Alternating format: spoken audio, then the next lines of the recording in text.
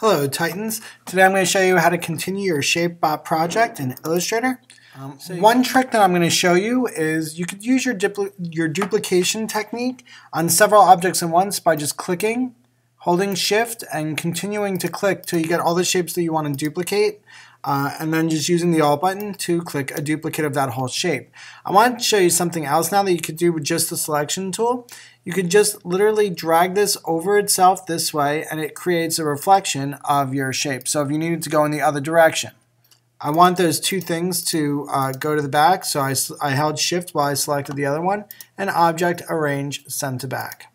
Okay, I'm about to place another polygon with my polygon tool, and I've already told it that I want it to be 8 sides. If I hold shift when I do it though, it's going to keep it from being like in a weird direction. So if I hold shift, you can see it snaps into the horizontal plane basically. I'm going to go over and make sure I have that shape selected, and I'm going to show you a new tool called the eraser tool, which I'm sure that you've used in other programs before and you probably think you know how it works. But before I do that, I want to show you exactly what's really happening when you use the eraser in this program. It's a little bit different than what you might think. So I'm going to double click this, which is going to allow me to change the color of this specific shape since I have it selected. So if I choose a color on this area of where I want the color to be, and then I choose the specific color and press OK, it'll change to that color.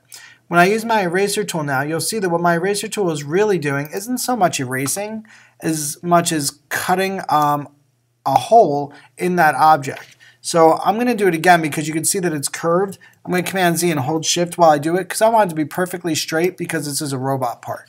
So I was able to hold shift and you can see that it cut away from the image. So just to give you a better idea of what's really happening, I'm going to make a really big one here. I'm going to use my eraser tool and I'm going to try and erase this image. So I'm not really erasing. I mean, it looks like I'm erasing in a way.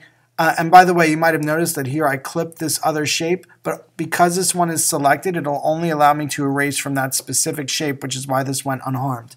But now you can see that I've shredded this shape that I have here, and it's not really erased. It broke it or cut it up into several separate pieces. So it's not really, I'm going to Command Z all that, which steps us back in time. It's not really erasing. It's more like making a hole in the image so that you could see what's behind it. Alright, so that's my little, I'm going to delete all of this. I just have it all selected. I'm going to press the delete key because I don't want to leave something so messy on my page. It's going to lower my craftsmanship grade. So I'm going to press delete. Alright, so now that I have this little hand that I made, I'm going to put it to the position that I want and start putting it on all of the arms that, need it. So I'm just going to alt click. I'm going to rotate each one so it's going in different directions because it doesn't make sense. It should all go in the same direction. And let's say that I wanted this to have more of a metal look because it's a robot. I could go over to, I'm going to select one of my shapes first, like this big torso.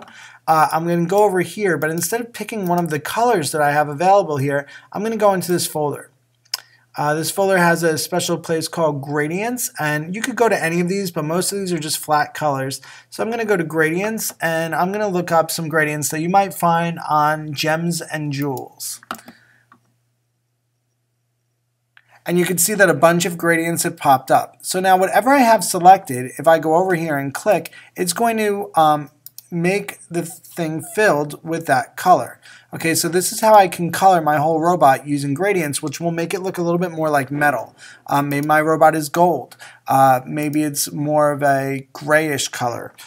So all that's up to you, but I just wanted to show you how to use gradients as opposed to using flat, boring colors. I'm going to select this and do that, and you can see how quickly and easily this is going to be to color my whole piece.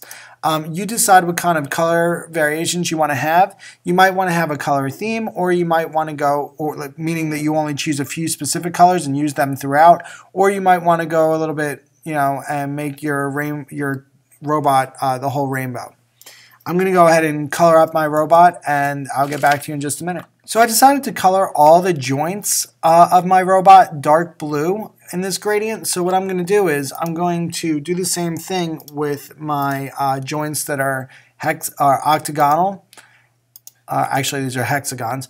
My hexagonal joints, and I'm going to go ahead and choose a different color for them, but I'm going to color them all at the same time. I selected them all by holding down the shift button as I selected them, and now I just grab this, and they all color change at the same time. So that's a good way to color a lot very quickly. I'm going to do the same to my arm joints.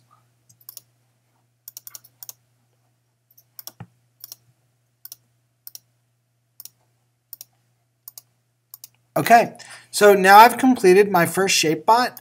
I'm going to select the entire ShapeBot, Command G it, which groups it together. So now if I make any changes to it, it'll affect the whole ShapeBot instead of being able to pull it apart like I normally am. Because I've decided I'm done with this robot and I don't want it to be changed by any of my future actions. However, this is not a finished project. This is just one robot, and I want you to create a group of 5 of them. So I'm going to shrink my robot, put him over to the side to make room for the next guy that I'm going to draw right here. Okay, so you can see I have a pretty complex robot here and a pretty simple robot for my second robot. It's okay to have variation like that. Also, this is a smaller bot than this guy over here. That's also fine. But what I noticed is I forgot to finish this bot actually. So I'm going to go back and ungroup him. I'm selecting the whole robot. Command Shift G will allow me to ungroup him. So now he's separate. He's in pieces again.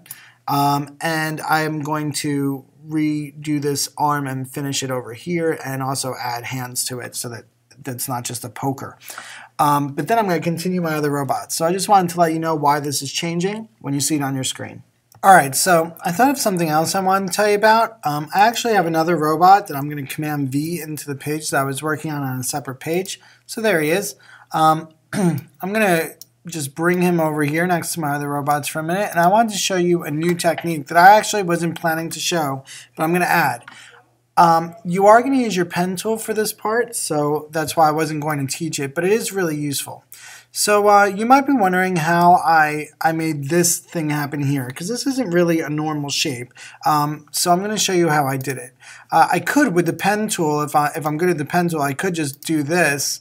Or I could have also used the technique that I showed you with the shape, which is to use a rectangle and then use the white arrow to like start bending it into the shape that you want by clicking off of it and then bringing these in. But clearly I have something else going on for his nose, and I want to show you how I did that. I went over to my pen tool and I went to the Add Anchor Point button. This allows me to click and adding anchor points to the existing shape. So what's the point of that? Well, let me show you. So I clicked 4 separate dots. I'll zoom in a little bit so you can see this. And I'm going to use these dots, these anchor points, and adjust them to make whatever new shape I want it to be. So now I think it's pretty clear how I did that. And I didn't want you to, when you saw that robot, I didn't want, oh, it looks like I have an anchor point I don't need here. Also, if you want to get rid of an anchor point, you can go over to your anchor point tool and hold the button down again to the delete anchor point tool. That'll allow you to remove anchor points and change shapes. So if I want to, I could do this and it would change the shape. Alright, so that's how I was able to make these new shapes, is just adding extra anchor points and then using the white arrow to stretch them out into the position that I want them in. Another thing that I'm going to delete these other shapes.